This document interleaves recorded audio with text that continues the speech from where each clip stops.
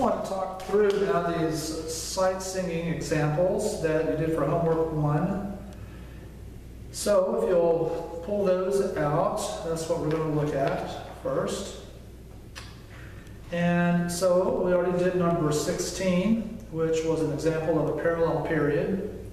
It had inflected a half cadence at the end of the antecedent phrase, and then authentic cadence for the conclusion of the consequent phrase. So that's a real clear example of a parallel period.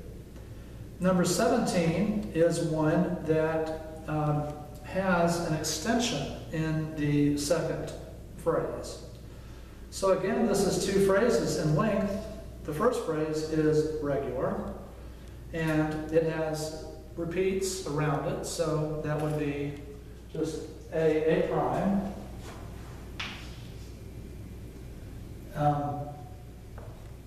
No, just A, sorry about that. So we've got that, a repeated phrase. And then Stein would call this A for this beginning of the second phrase, the consequent phrase. But this has an extension there in the third and fourth measures of this. And it's extended because you have a sequence. The first semi-phrase, the first two measures of that second line, are sequenced in the third and fourth, and then you have a final two measures, and so that equals a parallel period.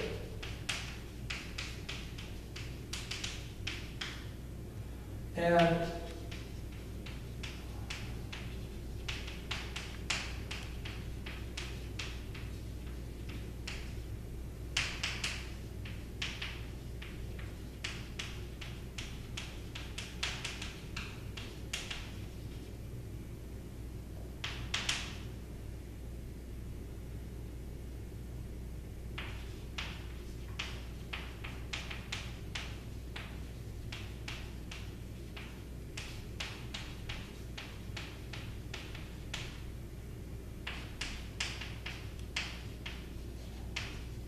so in that second phrase, the third and fourth measures sequence up by step the first and second measures of that second phrase. One other term that's used later in the book is the term musical rhyme. And that's when the ending of two phrases is parallel. So you can see how the last two measures of the antecedent phrase are very, parallel to the last two measures of the consequent phrase. So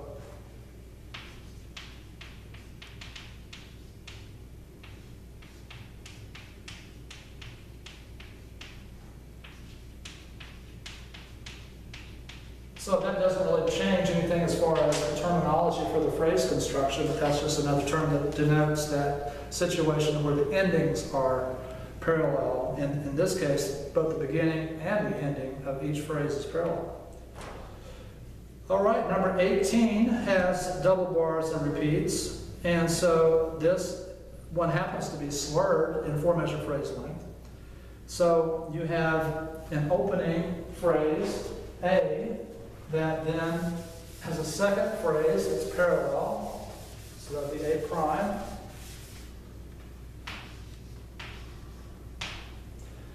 And then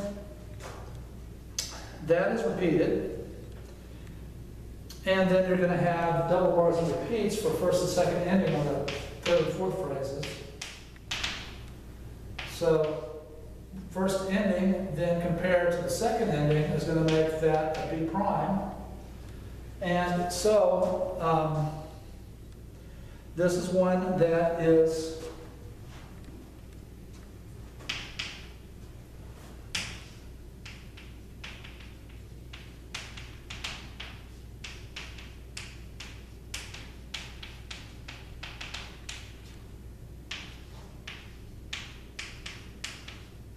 so that's the basis, the basic idea there.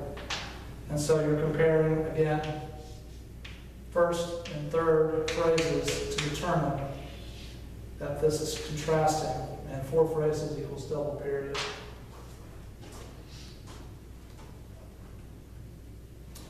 All right, number 19, this little melody from Brahms also has an extension in it. So 4 measure phrase lengths. This is one that Stein would call parallel, because the first full measure is parallel to the first full measure of the consequent phrase. So starts out with a 4 measure phrase that's very regular, but then you have a 6 measure phrase that has an extension in the middle. And this time the extension has to do with the rhythm that is sequenced. So the melody isn't exactly sequenced, but you definitely, when you hear this, it has that rhythm that is sequenced. And then you have a final 2 measures. So again, Stein would call this a parallel period. So 4 measure phrase and then a 6 measure phrase. Maybe Ben would call that contrasting period, but again, I'm not going to grade you on parallel and contrasting as far as, a difference of opinion on that at that level. But you just want to use these terms consistently. So if you put here for assigning letter names A prime, then you have to put parallel period. If you put A, B, then you would put contrasting period. I will grade that. That has to be consistent. All right, number 20 then is one that is an allegretto tempo. It's in 3/4, so you want to look at this in 4 measure phrase lengths, and it is slurred in semi-phrases. So we have 2 phrases. Real clearly, the beginning of the antecedent is contrasting to the beginning of the consequent. Therefore, this would be a contrasting period. So this is one like what I would give you on the quiz, one that is very straightforward, and I'm going to try to give you ones that aren't, controversial or don't, where there be matter of opinion on things.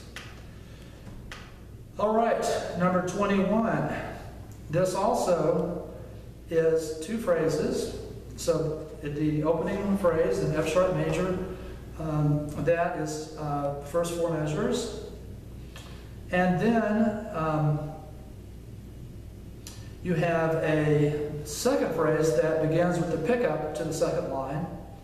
And in that consequent phrase, the 3rd and 4th measures are a repetition of the beginning of that consequent phrase. So that would be viewed as an extension with a final 2 measure semi-phrase. So again, this is one that has an extra measure in it, and that extra measure is going to be the extension where you have the repetition in that second phrase, the consequent phrase. So that would be a contrasting period. All right, then number 22 is one that is, this one, there could be a difference of opinion on it. First phrase is clear, 4 measures, that's repeated, but then the second line has 6 measures. It's grouped into 2 3-measure units. It's an andante tempo, which, is a more moderate tempo. And you could look at these as irregular phrase lengths and have 2 3-measure phrases. However, if you looked at it as being a 6-measure phrase, it's a little bit more difficult to look at it that way because it's not clear where the extension would occur. It's really the pattern that is repeated is the 3-measure unit. So anyway, this is one, I won't give you one like this on the quiz, but at any rate, that's one which is probably you're going to look at that as a phrase group, is A, B, B prime. All right, I said not to look at 23. That's a phrase, 5-measure phrase. Then number 24 is one that it looks like it could be a contrasting period with a an extension at the end, a two-measure extension. So the first four measures is clearly a phrase. And then it's similar rhythm, but the last note goes in a different direction on the consequent phrase, which then would yield contrasting, as far as just the terminology, comparing the beginnings of the two phrases. And again, you don't want to call that last, two measures being a separate phrase, because you can't do that. You call that a semi-phrase, and that's where the extension will occur. But this is one where if you looked at the beginning of the first, the beginning of the first of the consequent phrase and compare that to the end of the antecedent phrase, then that is parallel. So I think I would use the term modified parallel period for number 24. And so, yeah, again, that's one. If I'm going to pick one like that, I'll give one that's more clear and doesn't have anything that's ambiguous about it. All right, number 25 is one that is going to be a four-phrase unit. So the phrase construction is one that is A, then B, and then A prime, and then A double prime. So that would equal a parallel double period. So, probably that's going to be the best way to look at it. You might have thought that was contrasting there with the third phrase and the first phrase, but I don't think so. I think that's going to be, even Benward would say that that's going to be parallel. All right, number 30 then is one where this was trickier in that it looks like it's four phrases, but the third four-measure idea is an exact repetition of the second four-measure idea. And so if you picked up on that, then that would be A, B, repetition of B, and then C. That would yield a phrase group. So that's one where I could give you something like that, and I'll be looking to see that you pick up on the fact that, that third group of four measures is an exact repetition of the second phrase, that second group of four measures. Okay, number 31 is an example of three phrases.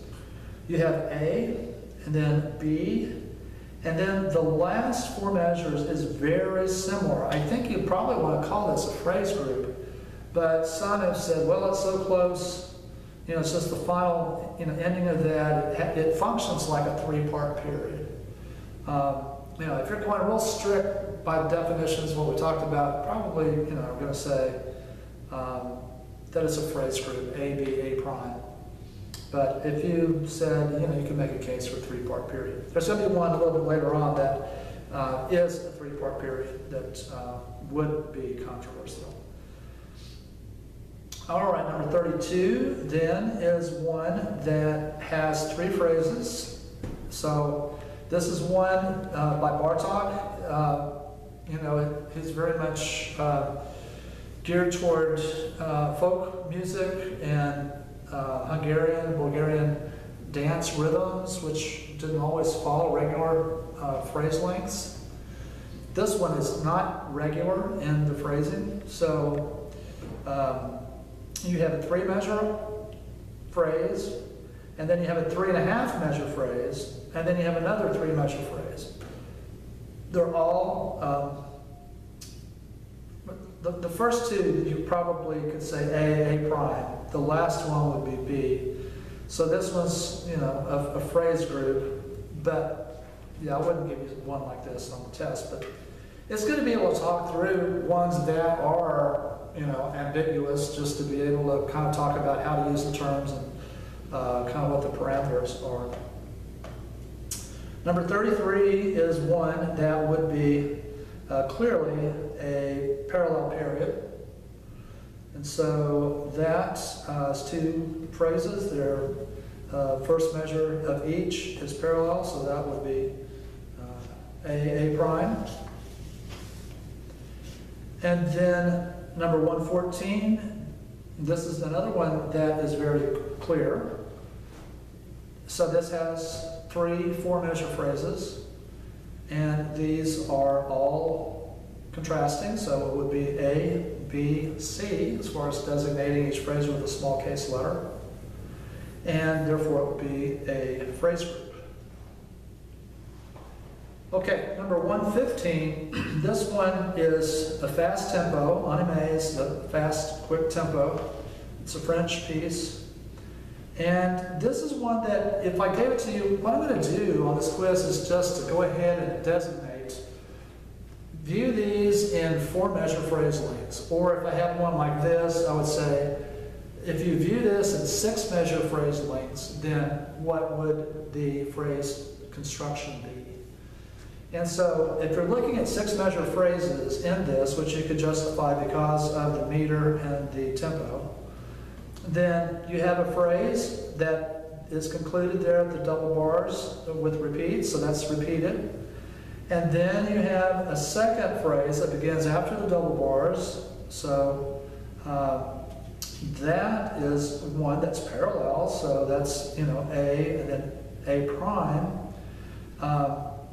But at the end of that second phrase, it has da capo. So that's one thing I want you to be sure to do, is to take into consideration something like a da capo, which is a performance direction telling you to go back to the beginning, and then you repeat the first phrase. That's why the word fine is written there at the end of that first phrase. So that would be A repeated, then A prime, and then A repeated. So that would be an example of a 3-part period.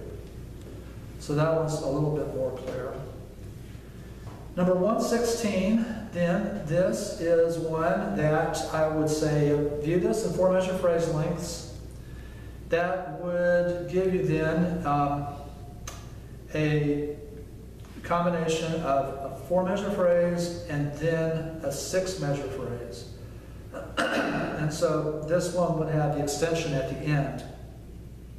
Because with the 3rd and 4th measure of the second phrase, you don't have a parallel, you don't have a sequence, or you don't have repetition, or you don't have a sequence of the rhythm.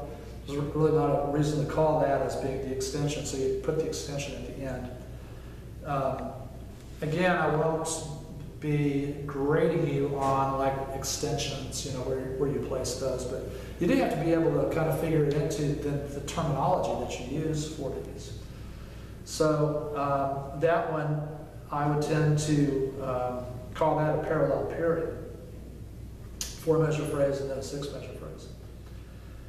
All right, and then number 174, that's a real clear contrasting period.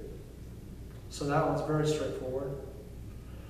175 is in 4-measure phrases, and so that would be A, which is repeated, and then B prime, because the last measure is different from the last measure of the second phrase. Therefore, that would be a phrase group. 176, this one is tricky because the first and second ending they're used at the end of semi-phrases. So that first line is actually just a single phrase in length, but it kind of gets tricky because of the use of first and second endings there. But so the first line is a phrase, the second line is a phrase, which is contrasted. So you have A, B, and then the last line is B prime. And so that is going to be a phrase group. And then the last one, 177, is a contrasting period. And again, this is one where, that third phrase and the beginning of the first phrase, those first full measures are contrasting. So, that's what that would be, is a contrasting period. All right.